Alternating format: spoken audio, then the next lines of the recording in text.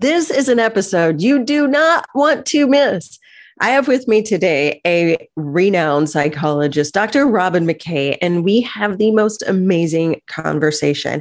We talk about stress, we talk about burnout, we talk about emotional intelligence and why that shows up in the workplace and for high performers, and how we really should normalize feelings and normalize these things that we call intuition that really are our superpower to help us get to the next level that we want to.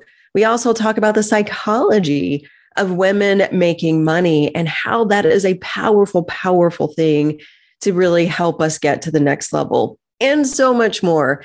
Stay tuned to this episode of the Go Reflect Yourself podcast.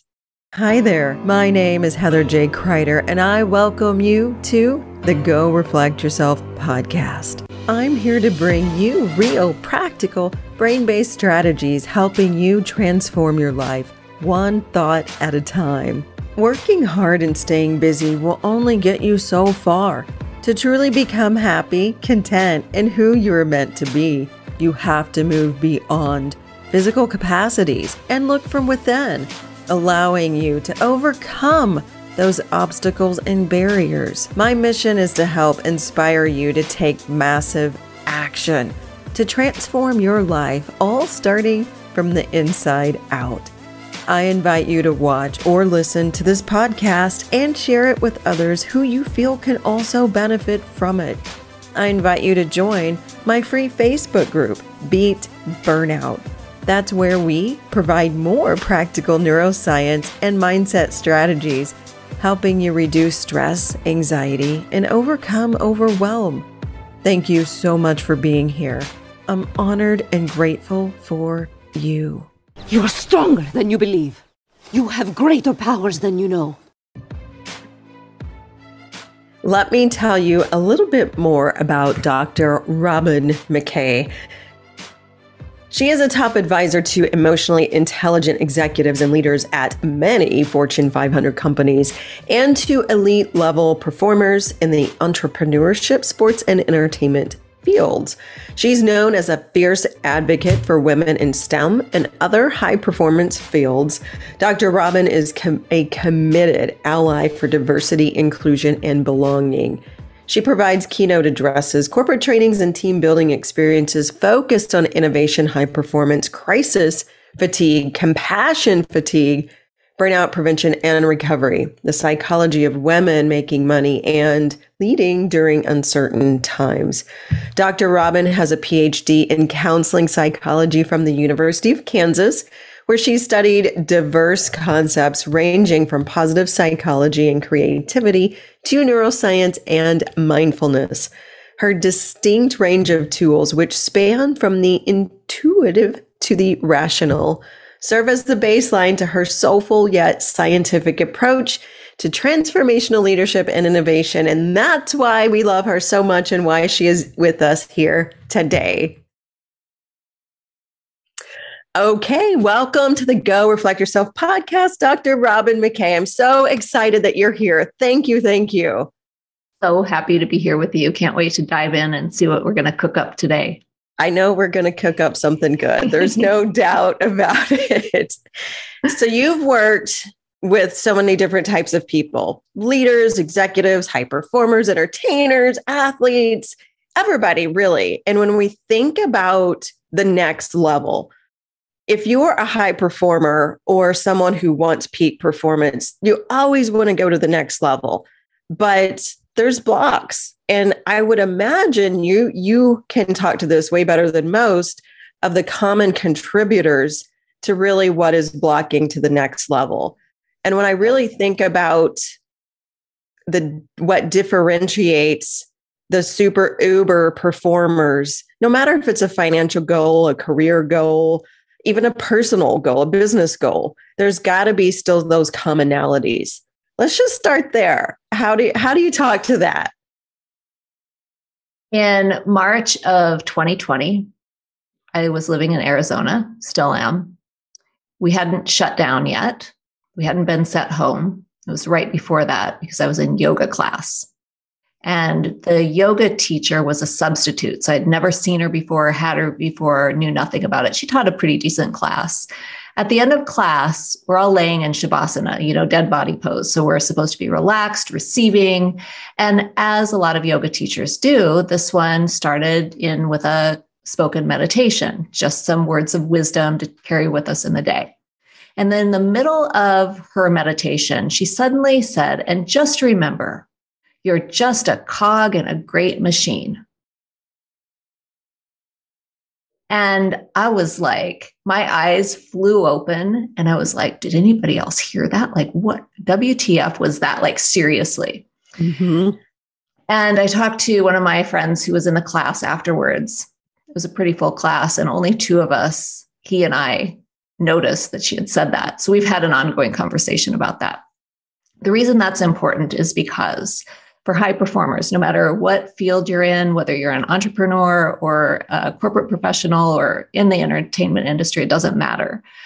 There is this unconscious, I'm going to call it a program, that has been running the show for a really long time, which has to do with being a cog in a great machine or being a robot or being a clone. And we get on this gerbil wheel of performance. We activate grit, tenacity, hard work, persistence, all of those, all those high performance catchphrases that everybody uses. And in 2020, what I came to realize was that all of those mindsets, practices, attitudes that had gotten us to where we were, gotten us to the level of success that we were at, had worn thin, and we were in need of something different. Because in my experience anyway, when I'm talking with high performers, they want to get to the next level. You want to get to the next level. I want to get to the next level, but I don't want to work so hard. I'm exhausted from all the grit. And, over time, the gerbil wheel just gets to be kind of a boring, automatic cycle that we go through, and it actually leads to burnout rather than next level performance. So I'm going to pause there for a second because I feel like you've got some things to add to that yoga story. I'm just like jumping out of my skin because I could just see you there, first of all. And I'm picturing this class and I'm picturing you with your eyes, popping totally open. You're zen. And then I was like, you're supposed to be relaxed. And you're like, are you seriously telling me that really? That's not, that my zen is gone now, lady. And I always look at those opportunities as teachable moments or moments that are inspiring to me. And in fact, I've used that story over and over again in the last couple of years as I've worked with high-performing organizations and people, just to illustrate like how embedded even the yoga teachers are saying it. Yeah. But I think that's the point, though, is those things are so embedded. And this, like you said, it's this background, this program that's always going on. She didn't even really fully understand the impact that phrase had. So let's just keep people right there in this burnout cycle. We're in this, supposed to be unwinding and allowing our minds to expand. But let's remember here that we're just this cog in the wheel. And so I think that's really a great, great point to look at the influence that most of us have around us is exactly that. No wonder we hustle and grind and 24/7 and just work harder, harder, harder. No wonder, because that's everyone's mentality.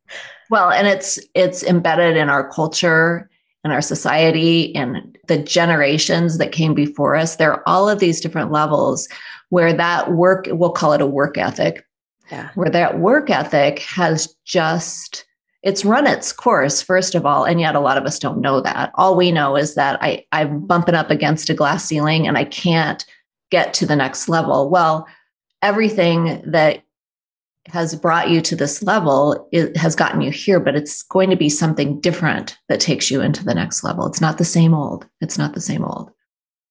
And thank you for saying that, because just because you do work, and I want to digest this just a little bit more.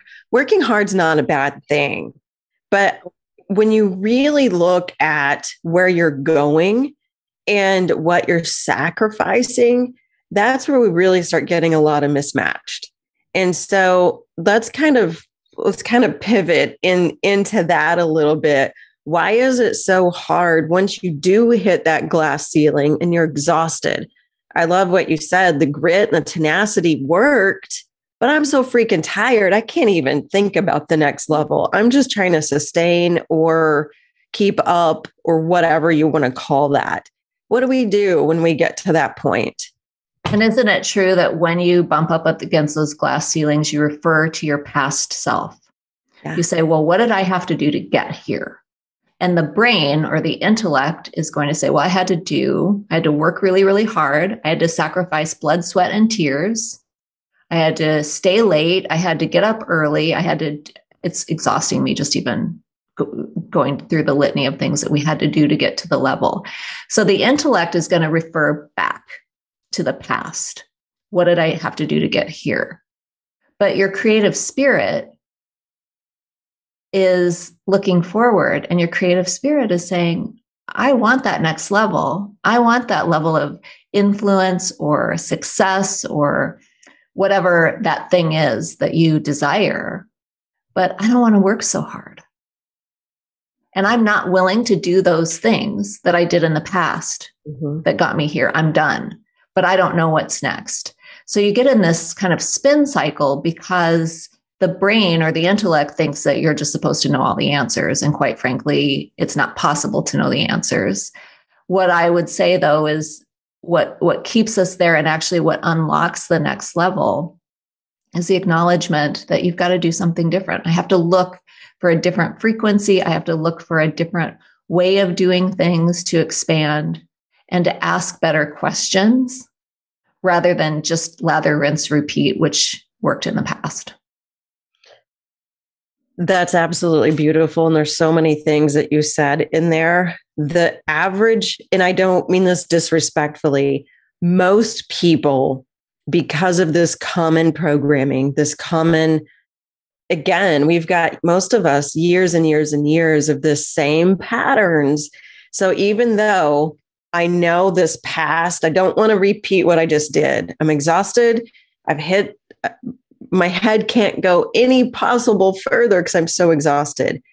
But I don't even know what questions to ask other than I'm just done and I don't know what to do. So when you say words like creative spirit really has the answers there to help us and guide us, most people are going to say that's a bunch of hooey and wooey and whatever. That's not for me. I just know that something's going to break or something's going to fall in my lap.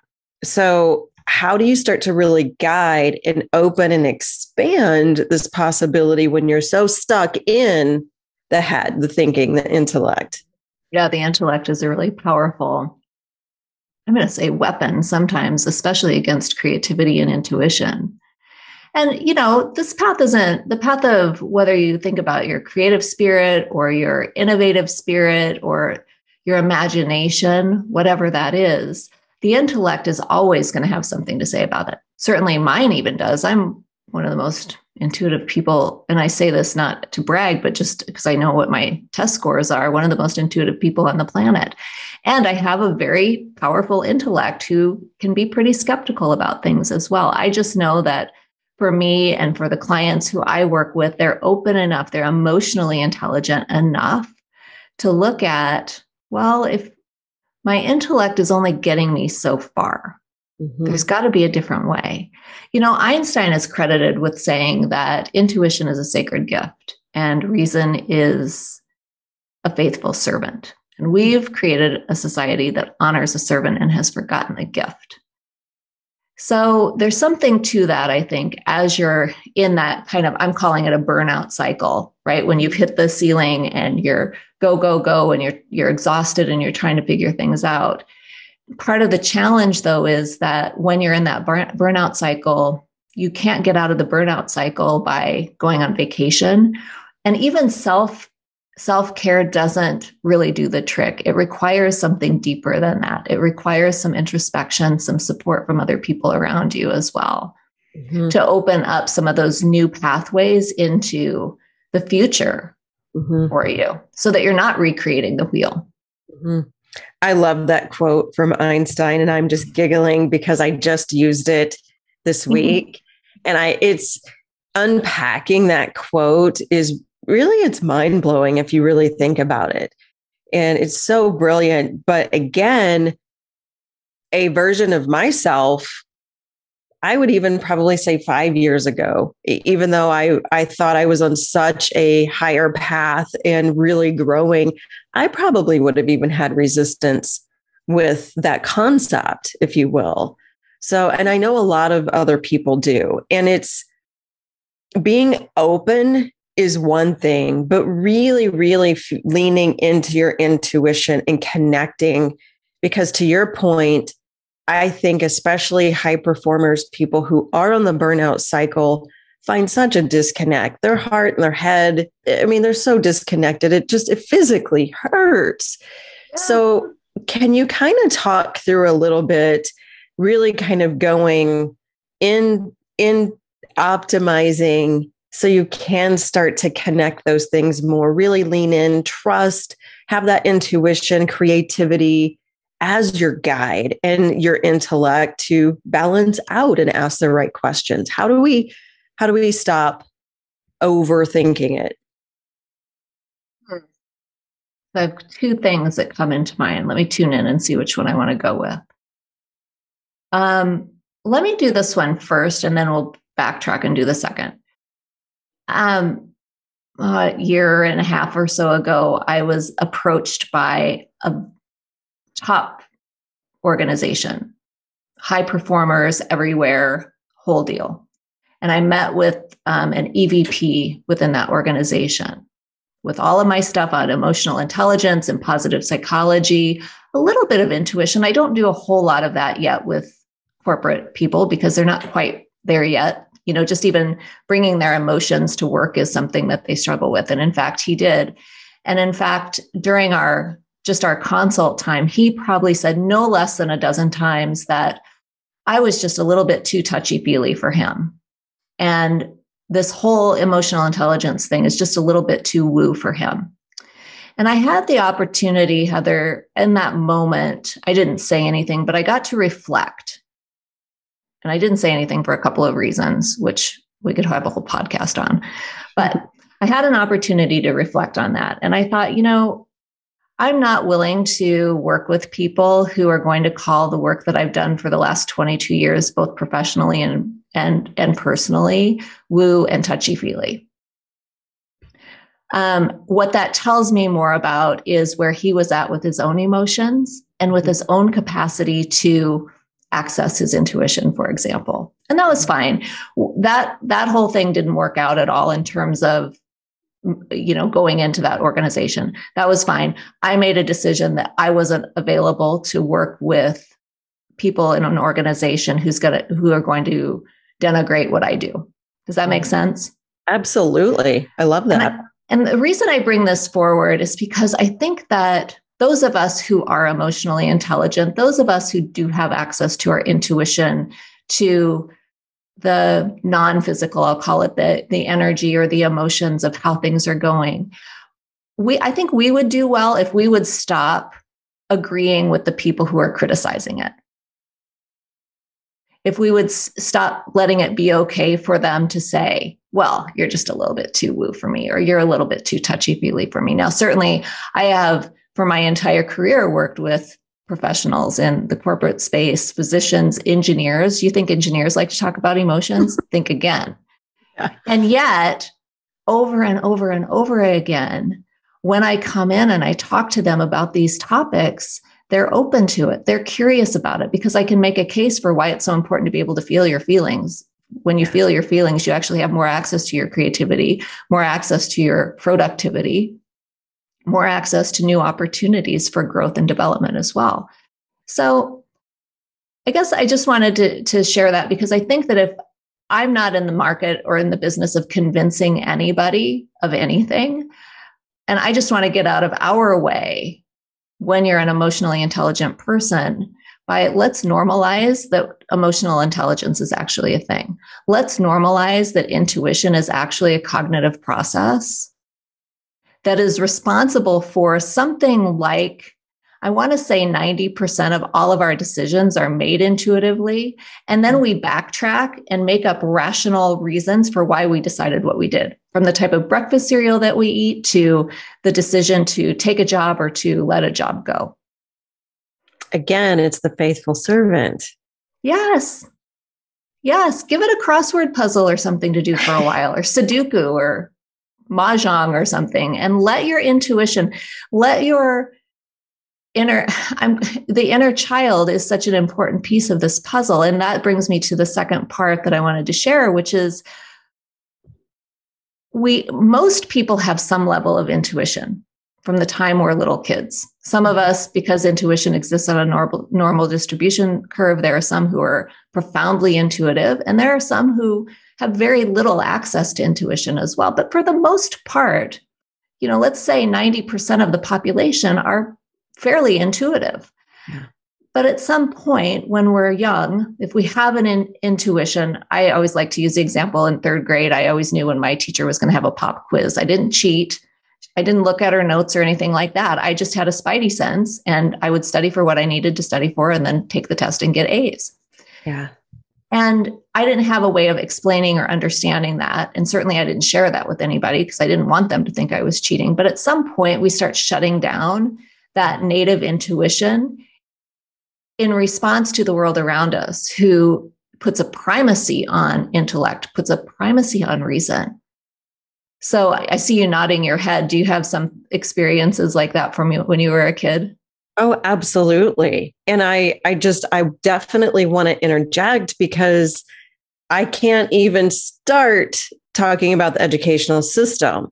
We actually teach to unlearn creativity, but we're so grade grubbing. And I'm going through it right now. My daughter's a junior. We're studying for the ACT. It's part of just the process of the game you play, but it's so frustrating.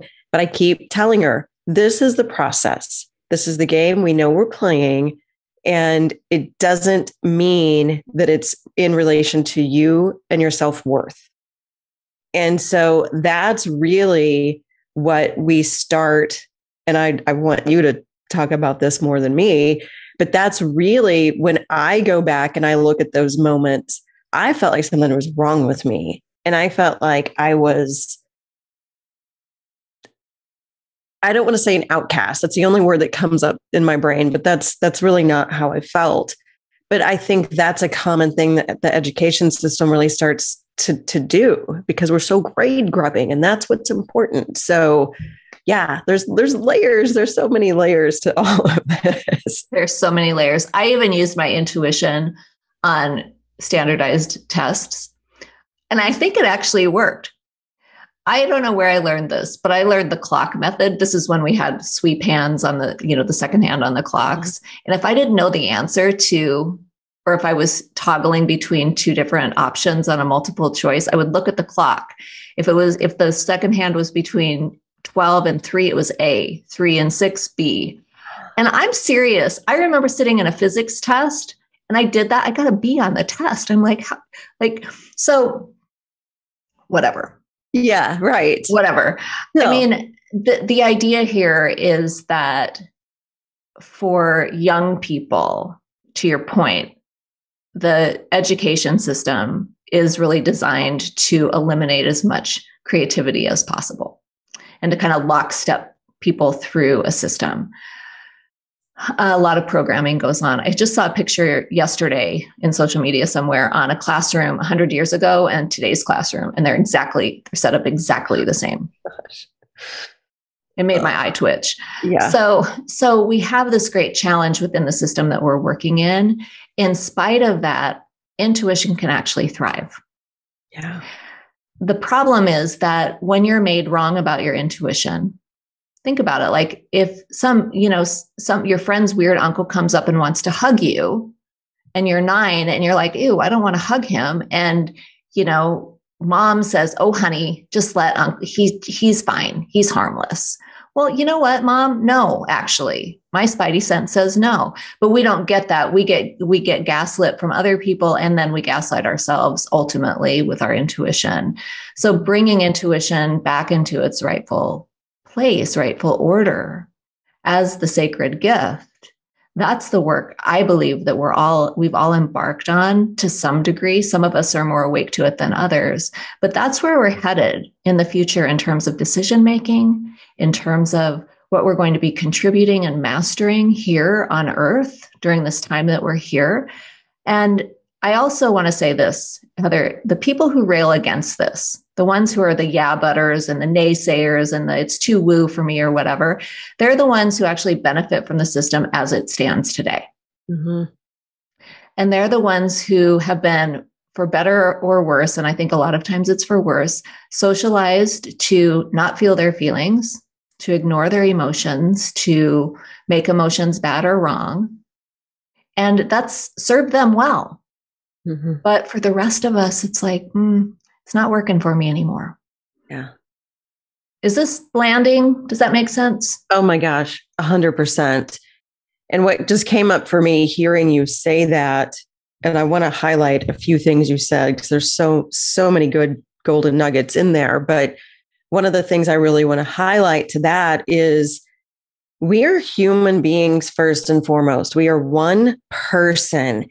And the institutionalized, I'll say, to your point that these things are serving a large majority of people, don't feel your feelings, do these things, be robots. At the end of the day, though, when you really strip down and take a look at that individual and ask them what their fulfillment, joy, and peace is, they're so far removed from that and so busy doing that they're not even connected to who they are. They may not even know it or see it at that point. But then that's when I would say, can we not remember first that we're humans first?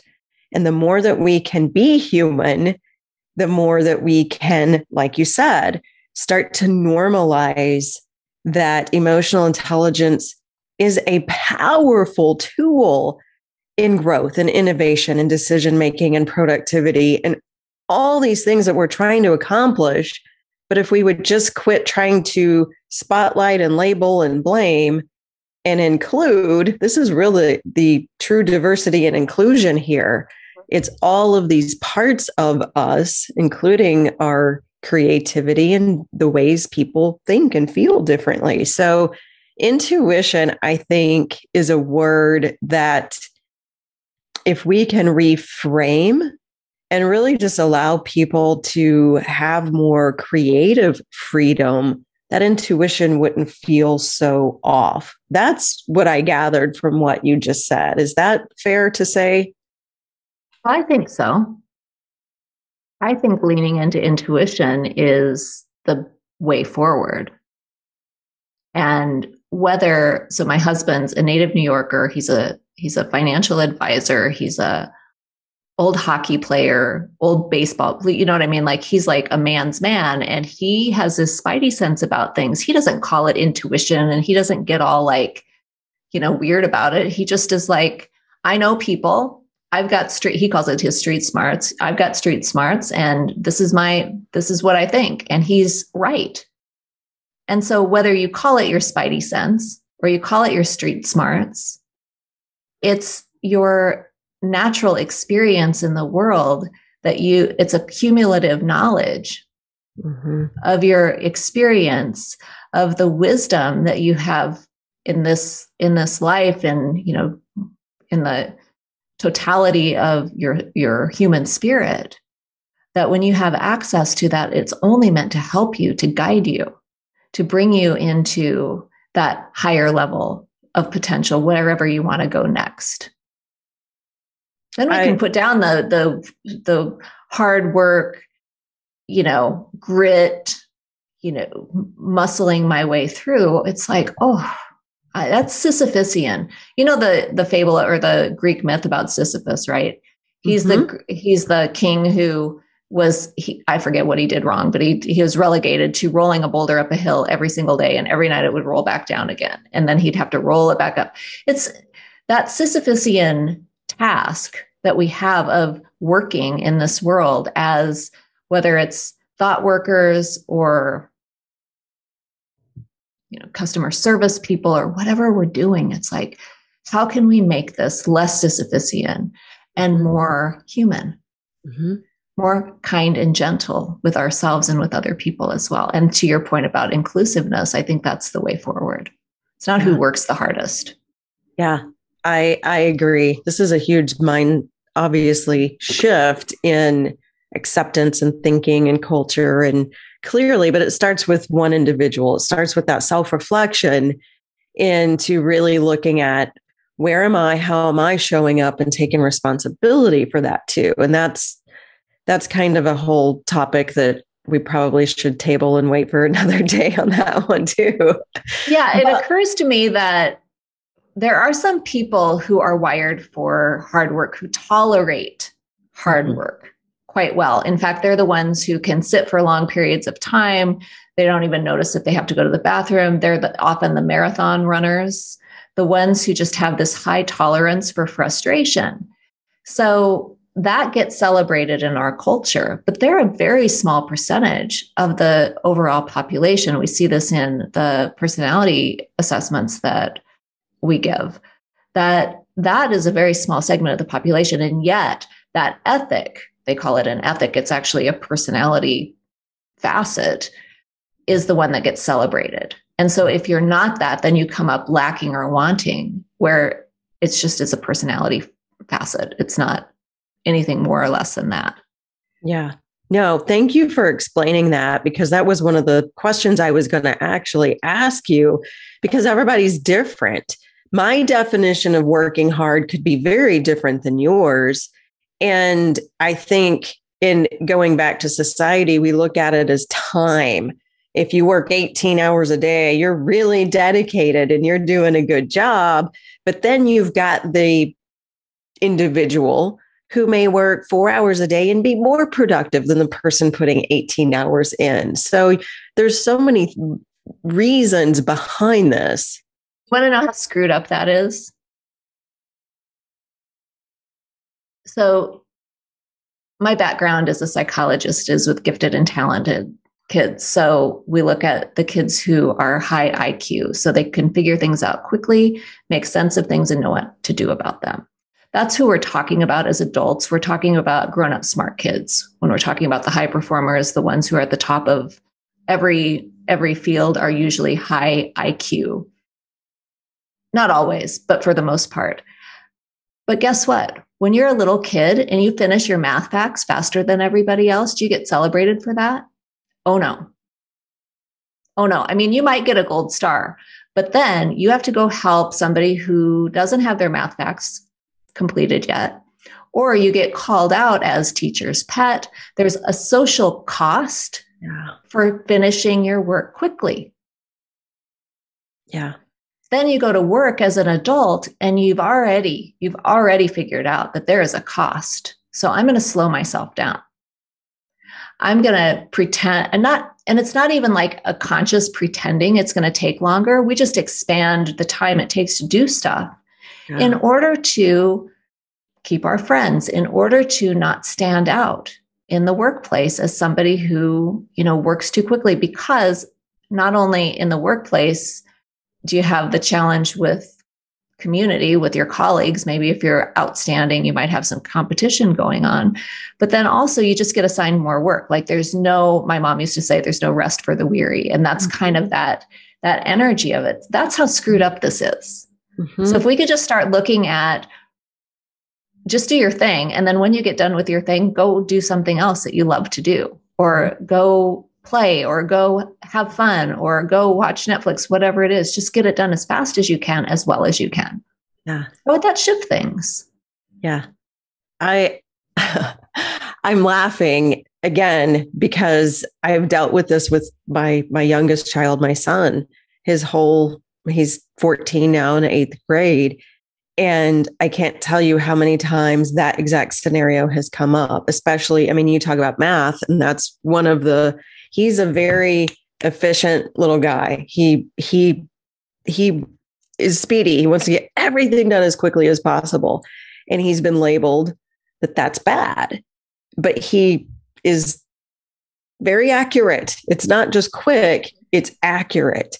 And I've had several discussions. He actually got a bad grade and a bad participation grade recently because he was done quickly and then he was on his computer playing games for the rest of the class period. And I had a conversation with the teacher because I said, tell me why his participation grade suffered because he got done with the assignment you gave him quicker than the other kids. And so this just highlights, this is rinse and repeat. Even teachers, no offense, I could never be a teacher. God love them for what they do, but they don't stop and think, what are they doing? What are they teaching? What are they rewarding? Why is this a punishment, for Pete's sake? So, like I said, the education piece is a big deal, but honestly, that's where so much of this starts. I mean, again, you can speak to this, but those development years in our brains, that's where all this comes from. So why is that such an institutional process instead of the most celebrated process of our lives is learning, especially in those years? I think the yoga teacher that I talked about at the beginning was a truth teller. I think that in a lot of ways, we're programmed to be cogs in a great machine. And it's our consciousness that makes us unique. And it's our consciousness that's going to get us out of that machine. Mm-hmm. I don't know, Heather. Sometimes I'm at a point where I feel like I'm either in the Matrix or I'm in the Hunger Games. Yeah. And I'm not sure which, and I don't think it actually matters. Yeah. But I do think that there's something to that. And my heart goes out to your kiddo, and I'm glad he has you as his advocate. And I was thinking, I helped start a school for gifted kids earlier in my career. And I was thinking, he'd fit right in with those kids. They all get done fast and then they go play Minecraft or whatever it is that they're playing these days. Yeah. Right. And that's just part of it, because we know that those kids, the kids who can figure things out quickly, make sense of things and know what to do about them, first of all, they deserve to learn something new every single day. Yeah. But when you're in a system that's designed, that teaches to the average, yeah. Of course, average kids, I don't mean everybody is special, but I'm just talking about like average at school stuff. When it teaches to the average, it leaves out these kids who have so much ability, and yet it gets tamped down and they get actually punished for it. And that's something that I know is shifting as we're moving into this next chapter of the world. We're not there yet. Yeah. And I don't think that we're going to get there by trying to fix what's unrepairable. Yeah. So I agree. So instead of continuing down that rabbit hole that I know I could get on for a very long time, I appreciate that perspective very, very much. I do want to kind of segue completely related, but on the surface, it sounds unrelated. And we started this conversation by really looking at how do we get to the next level? What are the things we've got? Call it tradition, call it society standards, call it whatever you want. If an individual wants to get to the next level, whatever they define as that, I want to bring this to women specifically. You work with a lot of women. I work with a lot of women. And I think, well, here's my question for you. I'm going to table what I think. But in terms of women and the next level, a lot of that comes down to financial. And there is a lot of still gender gap and inequality in terms of financial. But I think women have a harder time really elevating their ability to make larger sums of money. So I really want to talk about women and making money and the psychology behind that and what some of those roadblocks and barriers might be. Oh, I love this can of worms you just opened up. I thought you would. Yeah. The psychology of women making money is central to all of the other work that I do. It really is foundational. So this is such a great place to spend some time. A couple of things. First, I think in 2011, the World Bank came out with some stats. Women make up about 45% of the workforce globally, but only possess 1% of the wealth. So there's a problem with that right off the bat. And it's to no great surprise. Not only that, but women in America, just in the US, weren't allowed to even own their own checking accounts by themselves without a cosigner who was male until like 1973 or 1974. So in our lifetime, we're among the first generation of women who have access to our own money.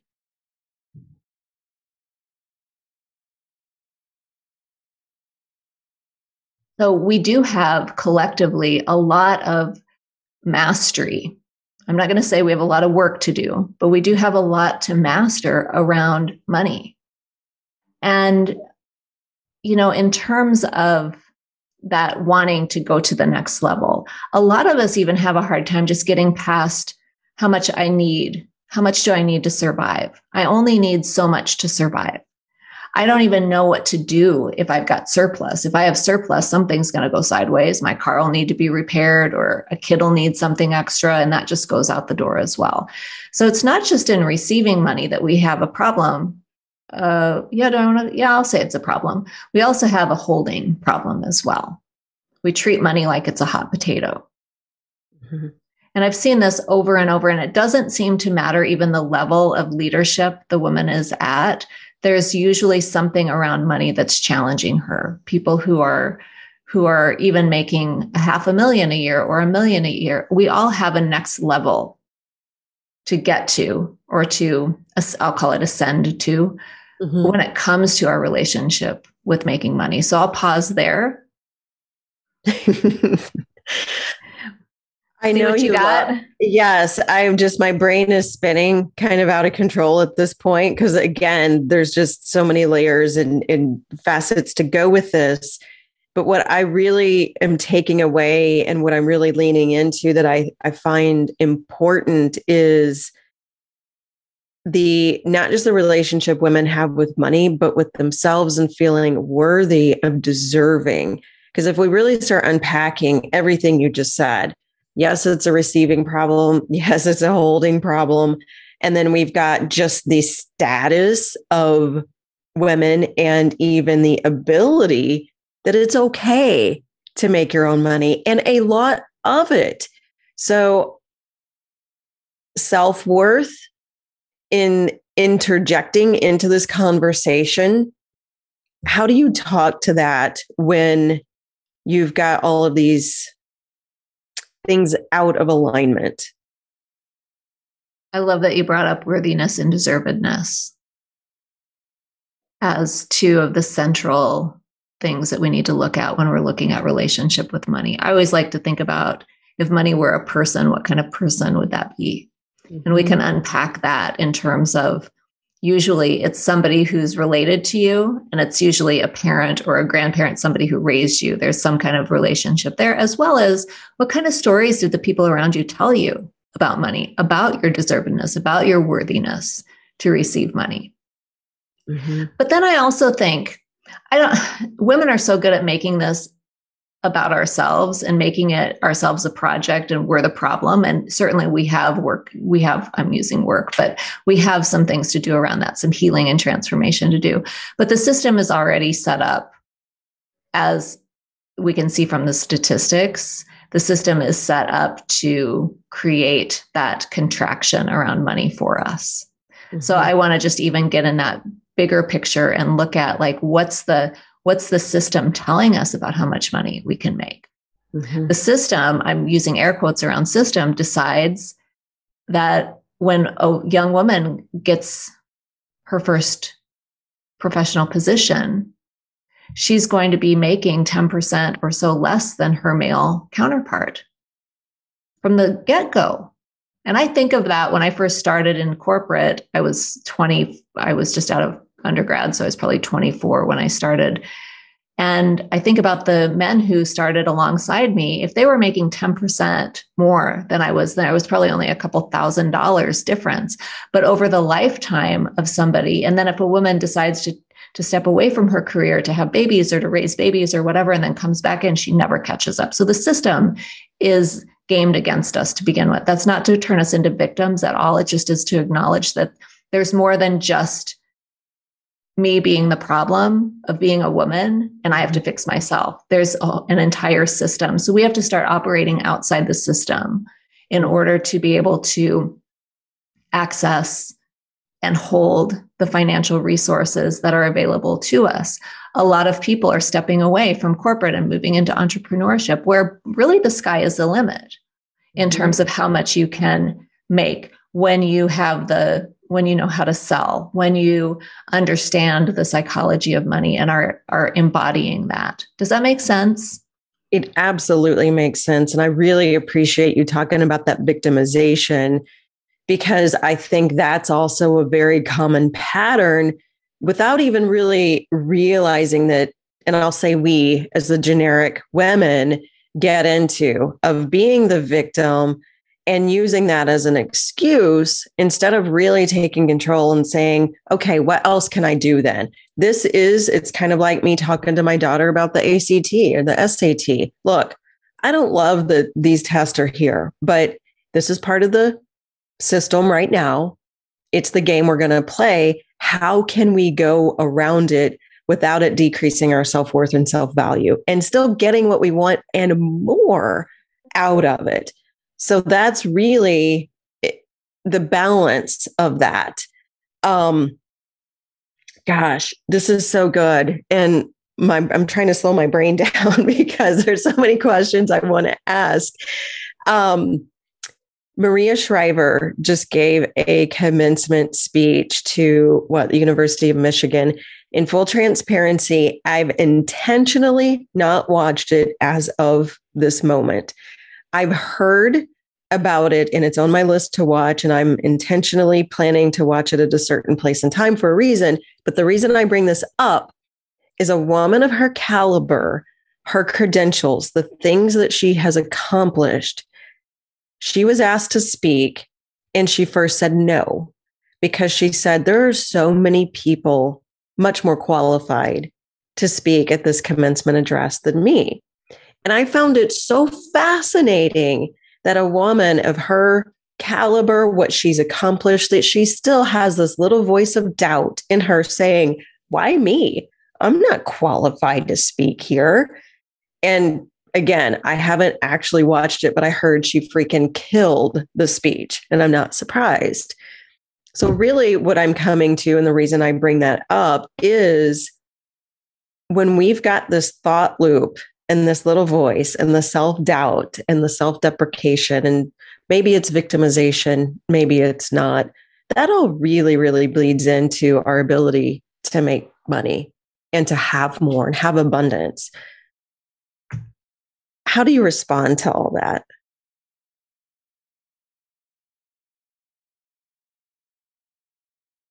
I remember when I went to Sunday school or church camp or whatever it was, and somebody was talking about how God qualifies the called. He doesn't call the qualified. Did I say that right? Yes, he qualifies the called. So your calling comes first. And then the qualification is just you showing up. And whether or not you want to use the word God or the universe or whatever, I don't know, whatever, the matrix, whatever you want to call it, is less important than for somebody like Maria or for somebody like you or for me. If we are coming from a place of smallness and asking that question of, well, who am I? Who am I? Who are you not to? If not you, then who? And I think that we do that for a couple of reasons. One is because we really don't feel qualified.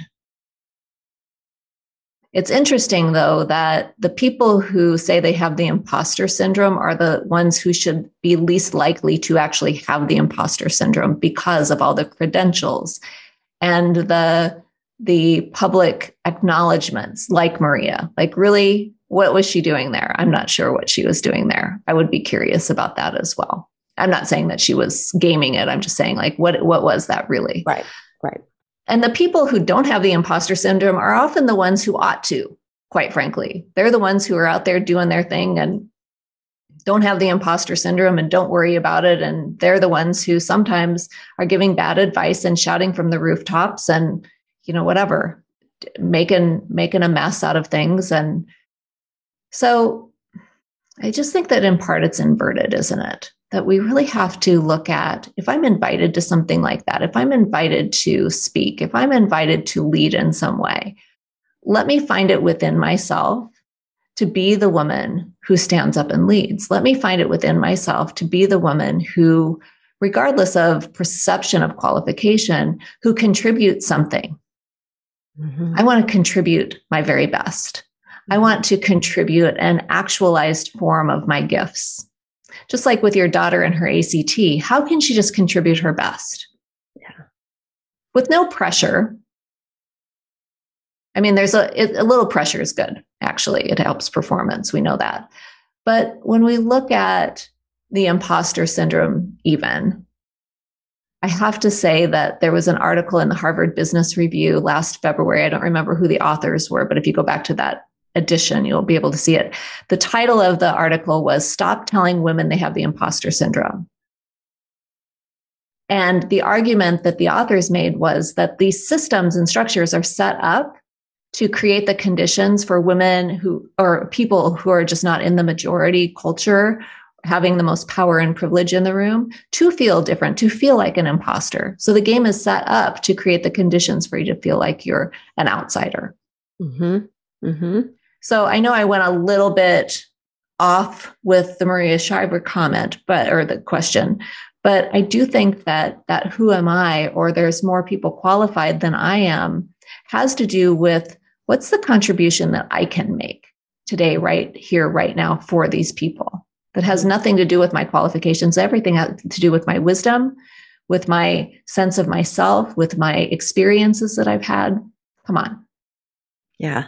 No, that's absolutely beautiful. And thank you for bringing that full circle, really coming down to knowing, trusting, knowing that the resources are going to come when they need to. But I boil that down to really valuing your own value and worth. And I love the frame of reference of the conditions are really, for most people, are set against that in a lot of ways. So that's when I really have to take control. I have to put my big girl panties on and say, look, I've got to take control here. And this is just how I'm going to do it. I'm catching myself because there's another path and direction I can take that. I'm just not going to right now because that really could open up a long conversation. But my point is thank you for reminding us that, because really the more we can contribute to other people and believe in our gifts, that's what sparks and spirals. And that's when, if we start shining and helping other people shine and just really have that presence, we kind of start lowering these walls too. And maybe some of those barriers become, they're probably not going to become invisible, but less intrusive, at least. Less intrusive, for sure. Yeah. I think that contribution is important. And I also think that mastery is important, to be able to master your gifts, not your lessons. We all have lessons that we have to learn, I guess. But to really master what you're here for, to master what your gift is something that I don't think gets a lot of playtime. Yeah. In terms of what our focus is. So it's not just contributing to other people, it's contributing to your own growth. It's contributing to your sense of, I'm going to call it pride, but I don't mean like egoic pride, but just how you feel about yourself. Yeah. I did my best. I gave my best. Yeah. I'm proud of myself. Yeah. That can go a long way to elevating your consciousness and when you elevate your consciousness, you make yourself available to new opportunities for more money to flow in, new opportunities for new people around you to flow in as well. All kinds of things open up when you elevate consciousness. And that comes from mastery, and it comes from contribution, and it comes from tuning into that intuitive or creative spirit that you have as your guide. That's awesome. I love that. So you have recently started a Facebook group that's talked about these things and really kind of helps give some resources. You want to talk about that a little bit? Yeah, I love that. The actualization zone is on Facebook, and we'll get the link, I'm sure, in the show notes. But that's the place to be if you're an intuitive, intelligent leader and you're ready to create a new world for yourself and for other people. So this is not for lurkers, and it's not for people who are, just kind of lukewarm about trying to figure things out for the future. The people who are in that group are in it to win it in terms of mastery, in terms of actualizing their highest potential, leaning into what's possible for them. So it's a real good group to be a part of if you're that kind of person. So it's not for everybody, but certainly I think that your audience is probably filled with those types of people. So that's the actualization zone. And that eventually, I'm opening my own academy, and I'm very excited about this. This is still in the formation period, but it's my McKay Academy of Actualization, where I'm going to be taking people through my own methodology that I've used over the past 22 years myself and have helped countless clients actualize their fullest potential as well. So that's what's coming up in my world. That's so exciting. So yes, absolutely. We will put those in the show notes. And I think the best place probably for people to start, if they're curious about just even exploring and touching on what are some of my styles, what are some of the things that are my strengths and that I might be missing, a good place to start would be your leadership style quiz on your website. You want to talk to that a little bit? Sure. Yeah. If you go over to my website, drrobynmckay.com, BROBYNMCKAY.com. If you wait just like 5 seconds, the quiz pops up. And that's the leadership styles quiz that's based on the bigger personality assessment that I've referred to a couple of times during our talk today. That really shows you, are you a visionary leader? Are you a competitive leader? Are you a collaborative leader? Or are you a quiet leader? And every leadership style has its own strengths, things that people count on you for. I just think that if you're hitting a next level limit, if you're not quite there yet, if you're at the ceiling of something, the more you can know and understand yourself, the easier it is for you to navigate these areas of kind of pinch in your life where you're like, I'm not there yet and I don't want to work harder. So get to know yourself even more. That leadership quiz is the way to really support yourself in doing that. I always like to say quizzes are fun, and I guess this one's fun, but it's more like it's kind of a for real thing. Like, I don't want you to take it just for fun. Take it to learn something, take it to grow in some way, and to maybe you find something new out about yourself that'll be helpful for you on your journey. Certainly, it'll show you what your next step is. That's huge. And it doesn't take very long. It's not like it's an intrusive 30-minute thing. No, I think it's like 15 questions, something like that. It doesn't take long at all. Yeah. It's more be intentional about it and use it to grow, use it to learn about yourself. That's huge. That's what we're all about. If we're not growing and learning and asking the questions, then we can't complain when we don't get to the next level. And we're just cogs in a great machine at that point. That's right. That we are. And we have to accept that, right? I think that's really the question. Are you okay being a cog in this giant wheel? And if you are, that's okay. But don't complain that you're not at the next level then, if that's what you accept. Get yourself out of the machine. You're not a robot. You're not a clone. I don't even think you're a human resource, but you are a human. You're human. Yeah. Yep. Yeah. We don't want robots. We don't. Maybe robots. I like my robot vacuum. I was just going to say, maybe did vacuum the floor, but that's it. I keep telling my kids, build me a robot that in the morning has my coffee made for me already. If it's like Rosie the robot on you remember the Jetsons? I do, yes. I just want Rosie. Yes, that's so true.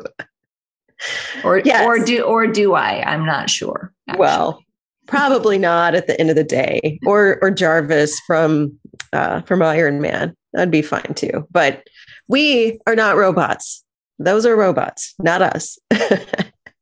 We're human beings, and we want to have a human experience. And that's the good and the bad. That's what we're here for. That's what we're here for. Any final, this is, Robyn, there's so many amazing nuggets here. I know, and I say this all the time, and I know it, but we could definitely just continue on for 2 or 3 more hours here, having so many other different types of pathways of conversations here. But any summary or parting words or words of wisdom that you would like to leave as we kind of close out this talk, at least for today? I'm going to give you a mind bender. Yeah. In order to actualize your desires, just become the person who already has those desires. So it's about who you can become in the process. So I'm going to steal that, because one of my taglines is just become your who. Just become your who. Yeah. Love it. This has been an absolute pleasure. So we're going to post all the links to your Facebook group, directly to your quiz. And just in case you're hearing this right now, drrobynmckay.com, drrobynmckay.com.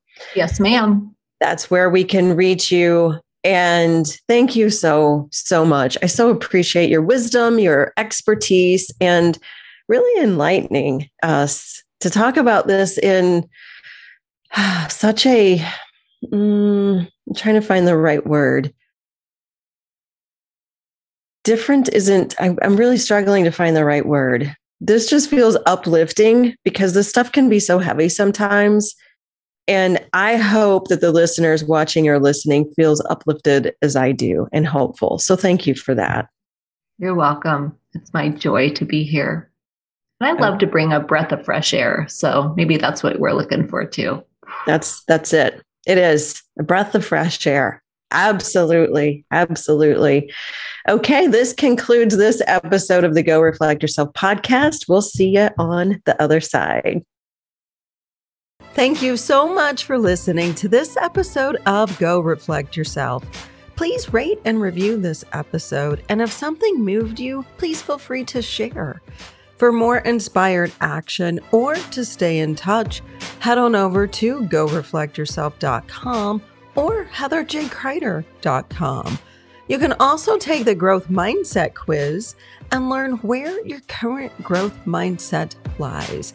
Stay in touch on all social media at Heather J. Crider.